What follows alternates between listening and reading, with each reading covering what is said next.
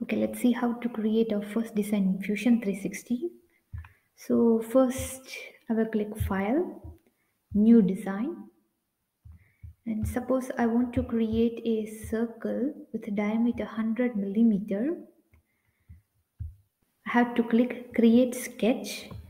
Then there are three planes. Select this bottom plane.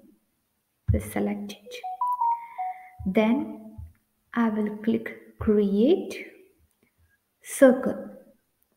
From that, I will select Center Diameter Circle. I can choose one point, then I can drag, and here I will write 100. Then press Enter. So this is our circle. Now I want to save my file, so I will just click Save. Then I will write the name sample1. I will click Save.